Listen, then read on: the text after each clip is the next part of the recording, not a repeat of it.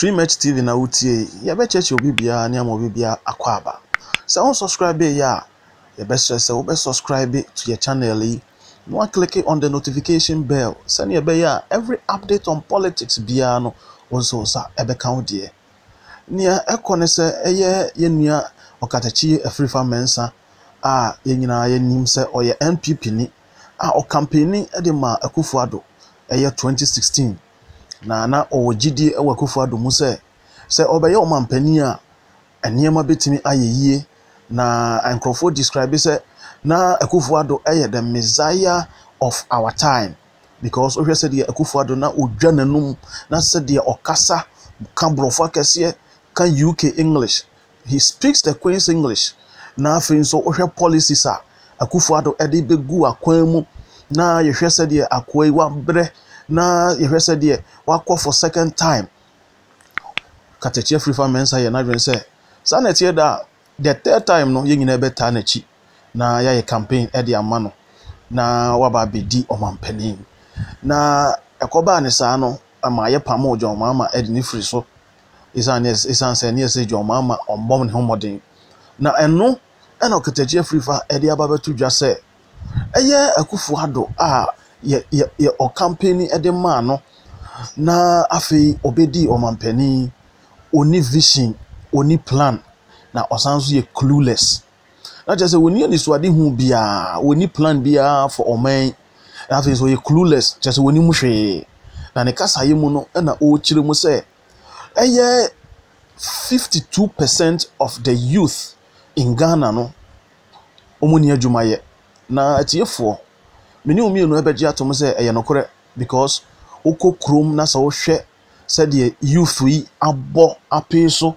a omde omo agege eniema bebre mu ene eniema wo hwe a utimi se enya adwuma a etimi secure dipa ne future but ode ne ho agem because e come de no afi so no onya adwuma enya e wo so ode ne ho hye bibim san ade no be ma no a little money kra na e so ode ne ho hye mu sa na Okatechi Afrifa mensa adwene se eye Akuffo Addo de obey obe create enyuma e de ama youth no na afa youth na timi anya dwuma ye na ama oman ayeden atumpon isan se no mbotai ne se ebe ma oman atumpon enso ya sha for the past 6 years Akuffo Addo ebedi sway there is no plan oya no the blame ma John mama oya no the blame ma obi chese they don't have any clue, they don't have any vision, they don't have any plan for whatever they are doing.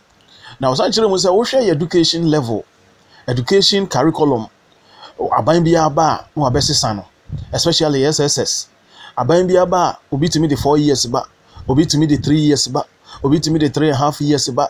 Obi sano year di ope. I just say there is no vision when it comes to our education friends and curriculum no. Na no na o kire mu se eye baomia ene Akuffo Addo ya esan promise se ombesi kaya yi dan e de amom na kaya yi na timi asoa eye nkrofo niema no e wakra hanom na o kire mu se anka nyansamu no anase anka critically thinking no anka you no promise se obesi dan e de amakaya yi wa ha because eno na ama rural urban migration na adoso no amankrofo etu efri omkrom ne baabi omfri nyina na ma betena eye krom amakro no aba peso te se Accra kro na aba peso simply because ni kro na otemu no adwuma ni ho nti e so oba krom na obepe adwuma eye nti ka obe create adwuma e de ama eye saaka ye yefuoi e wo omkrom se de be ya obontu emfa ma oman te se baabi te se Accra no ema Accra embo empeso. Into Okatechi Afrifa mensa ekasa bebre na mpese yeko ne kotie no na afi yebeto aso. About 52% of the youth in this country omuni adwumayo. Yafa youth bracket from 14. Emo bia na da so ye 14 ntimi adwuma. Ukwa abrochire ba bi o madwene ye adwuma no. From 14 going yawo adwuma upon school utimi ko ye bi. Time Kwame Nkrumah chechire wo man 1957 na nkrofo pon adwuma school primary school no mko adwuma eno ko ba jimi bre. Now as I speak to you kwayo Wama no Akuffo Addo ni plan. Waba ya ne aka say wo be ma eye cogent plan.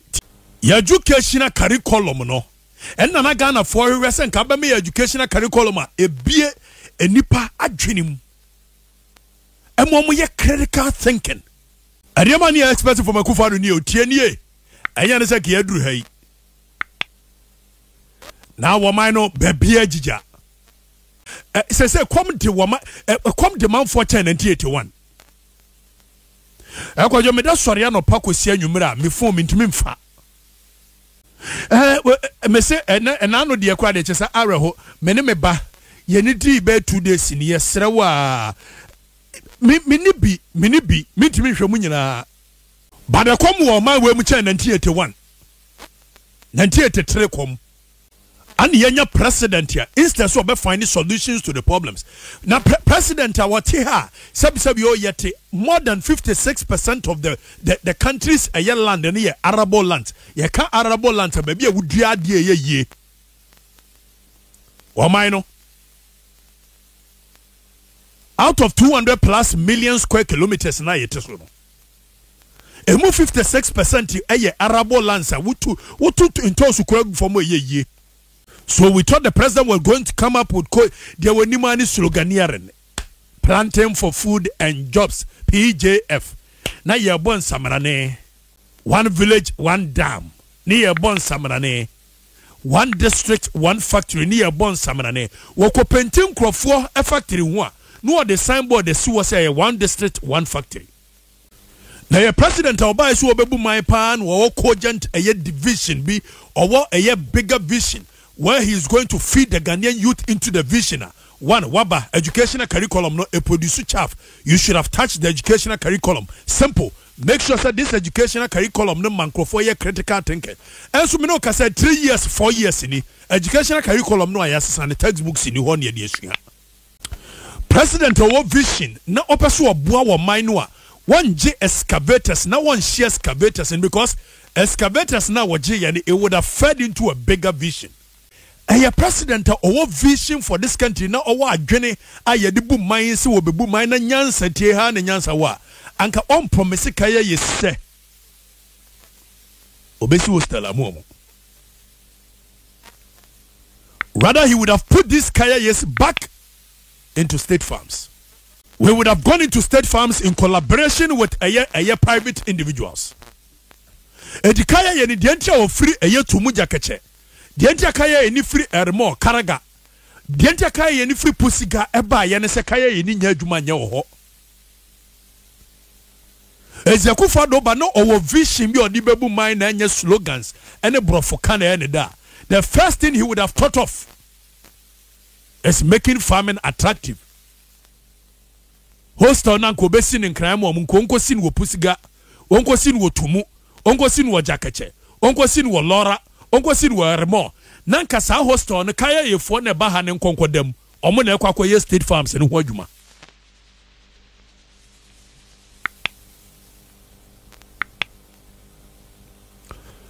Sakaya yefo enka yebetimi am omo basa ebeba fo makwa eye afuom by 7 AM na do makogo afuom na o maye eye modern farming using tractors.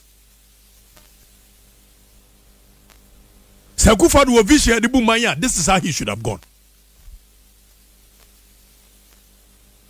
And so Akuffo Addo ni vision the bumanya nti oba was a one village one dam. Wako ye no kotu 2 dam bia mo pumping so gu mo wotwitwa pictures be kire and the dam no kola bobo wom. Oni vision. No ni plan. Oni bigger agenda bia for this country. Akuffo Addo plan wo bigger agenda and kamene wo kasa sakaya yesi no ko na state farms ni jina state farms ni be jina ensuo na manfo ese no sa ensuo no na ese nko GS excavators no anko de temu 50 feet wide 50 feet down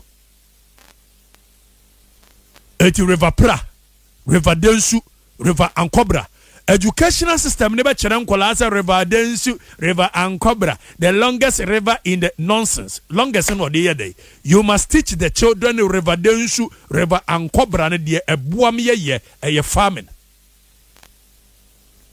Ejika uji excavators ni nyansa nkyere Akuffo Addo ne na aban se ye de kote sansuo ne nkrofo asemu se de be ya asase ne betimi retain more water eti river densu na excavators ni esim ne ye timu 50 feet wide 50 feet down.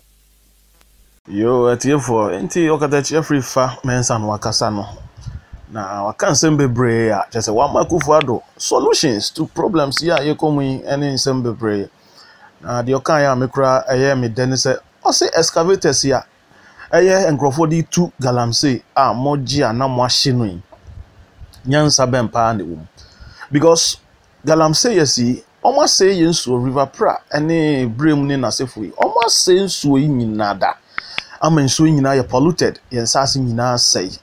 The best thing you have to do is say most stop on crofwe na moje or excavators ya. Nanka mo use the same excavators. Na mo dey attain zonum. Mo dey attain zonum. Na men zo na nya na hoden na oman no etimi anya nsu papa anom na yensuo ebo enya din biem. Na we dey moje excavators ya na mo ahye no.